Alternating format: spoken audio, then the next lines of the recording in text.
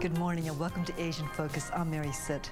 Babies are smarter than you think, and our next guest is researching how babies emotionally interact with their mothers when they're under stress. Dr. Cindy Liu is a postdoctoral fellow at Harvard Medical School Children's Hospital. She earned her PhD in clinical psychology from the University of Oregon and completed her clinical internship at Harvard Medical School McLean Hospital. Thanks for being with us, Cindy. Thank you so much.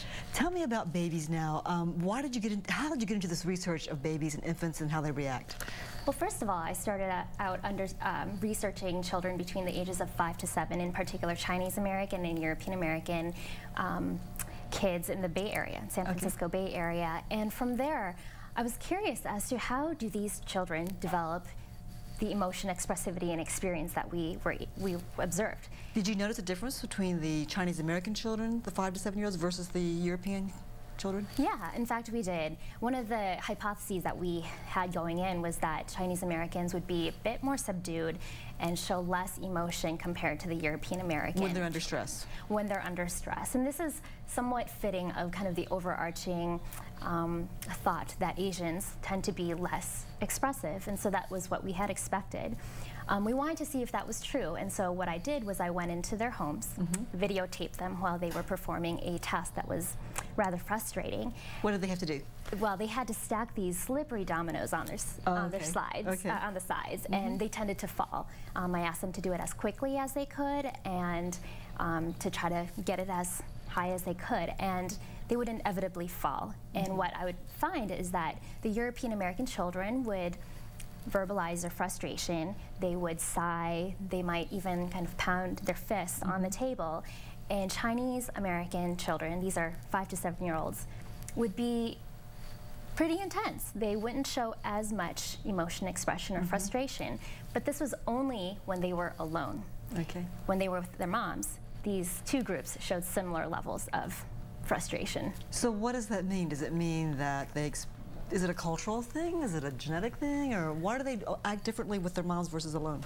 Well, I think one of the assumptions is that Asians don't react in any situation, and what this finding suggests is that it really depends on the situation, that perhaps in the context of someone whom they feel very close to, that they can kind of share their emotion with, that they will express. And this actually has implications for teachers who often say to me, you know, I can't really tell how this Asian American student feels. You know, how can I be able to tell who I can help? And perhaps one thing we can do is try to foster a relationship between teachers and Chinese American students so that students may feel like they can trust the teacher and really verbalize that they need help. Cindy, where do these differences come from, though? Is it something they learn from their parents, so it's a cultural thing? You know, it seems like it's cultural in the sense that moderating emotion, it's rooted in Chinese culture. There are benefits to moderating your emotion, health-wise, but also because you don't really want to stick out, and that's kind of the general overarching so they get that message from their parents then. Yeah, right? It's possible that they get it from their parents, so that's definitely a cultural thing. I think some people may also believe that it could be biological, that maybe Asian Americans tend to be less expressive in general, and we really don't know, although certainly these behaviors having to do with emotion can be learned. So what are you learning from babies now? Yeah, so one thing that we're interested in is this similar in 4-month-old children. And at that point, you know, you wonder, well, can they actually learn these types of behaviors, or is it like you mentioned, more biological? And so we went down to 4 months to just see if there's a difference. And so far, we haven't analyzed the data. We're collecting data. Let's look at some pictures you brought of some babies and moms in the laboratory, okay? Absolutely. And while we see these pictures, what are we looking at here now? Well, we're cute little baby. yeah, definitely very cute. So this is called the still face paradigm. We have the mom sitting opposite from her child, and they're basically looking at each other, interacting with each other. The paradigm, in the paradigm, we ask the mom to play with the infant, as you see here, for about a minute. They're just playing, as you can see. He's smiling. So they're cooing and being happy and chatting with each other. Okay.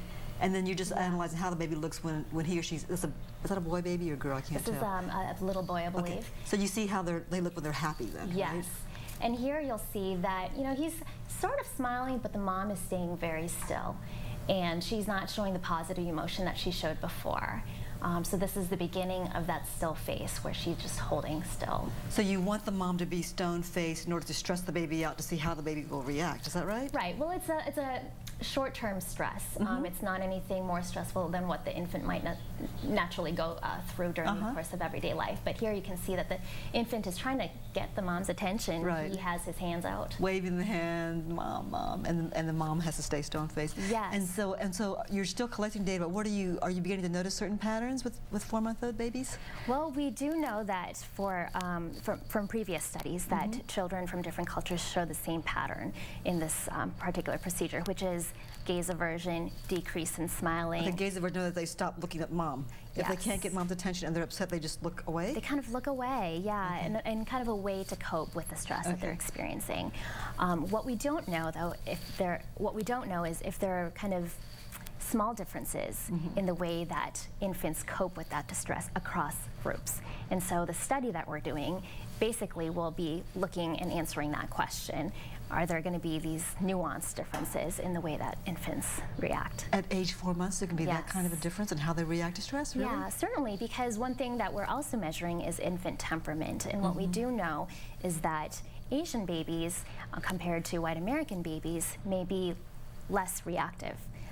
And really, at that young? Yeah, there are some findings to suggest that, and so we're looking at that as well. You know, you always hear the old folk wisdom, sort of like, you're just sort of born with the temperament. Whatever you are, you are. I mean, is that what you're finding out, that babies are just born with a certain temperament? You know, that's sort of the easygoing, or the real sensitive hyper, or the real energetic, or is that true? Yeah, it's something that we call individual differences, that some babies are more calm, some babies may get more excited, they may react more quickly to novel stimuli, so there's a range of these different behaviors. What we're trying to understand is what are the range of those behaviors for Asian babies, what's the range of behaviors for white American babies.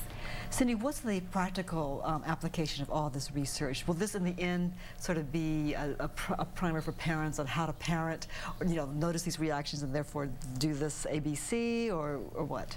Well, I think one thing that we're really trying to establish is what are healthy interactions between mothers and infants.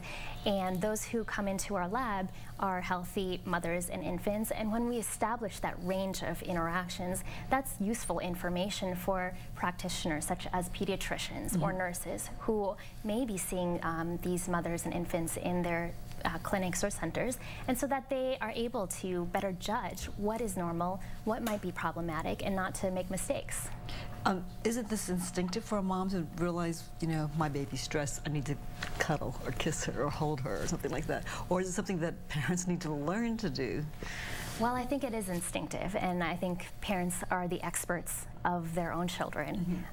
So they are experts, but at the same time, I think what's useful with this type of procedure is to better understand exactly under what conditions does your infant respond, and in what way do they respond, and to really be attuned to that. I think that that's something that we can really benefit from this type of research. If a mother doesn't, if she has her own health issues, let's say she's postpartum depression, for instance, I mean, that's got to affect the way the baby develops, or does it? Are you researching that aspect? Absolutely. There have been research in our lab having to do with postpartum depression, and certainly mothers who experience that depression, it's very difficult to parent an infant because you yourself are suffering, and the way that they may interact with their infants can differ.